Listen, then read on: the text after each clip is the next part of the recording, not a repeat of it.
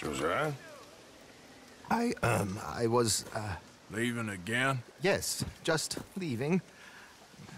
I'll see you soon. Perhaps. What do you mean? Well, if I was you, I'd disappear too. This is all pretty much over. Well, I'll be back.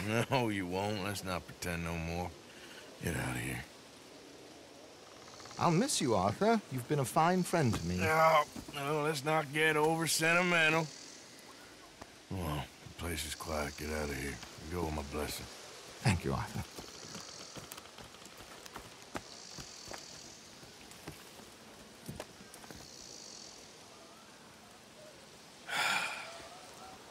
Found a friend looking for you. Mr. Morgan, Sir, how are you? a little better. I hope so. How can I help you? I'm sorry to impose on you again, but I believe I've made progress brokering peace. You have? I believe so. Colonel Favors has agreed to a meeting to discuss and maybe resolve his alleged grievances and mine. Now, he has lied to me more times than I care to remember, but maybe this time he must want peace.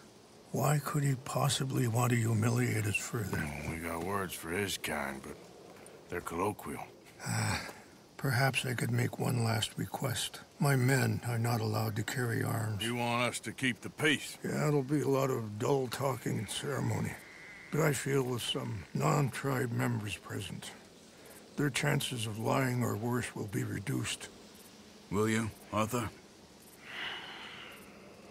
It ain't my business, brother. No, I know.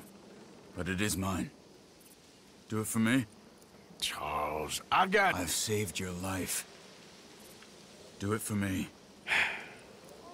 Sure. Come on. You owe this man. You should have him do your negotiations. Let's go.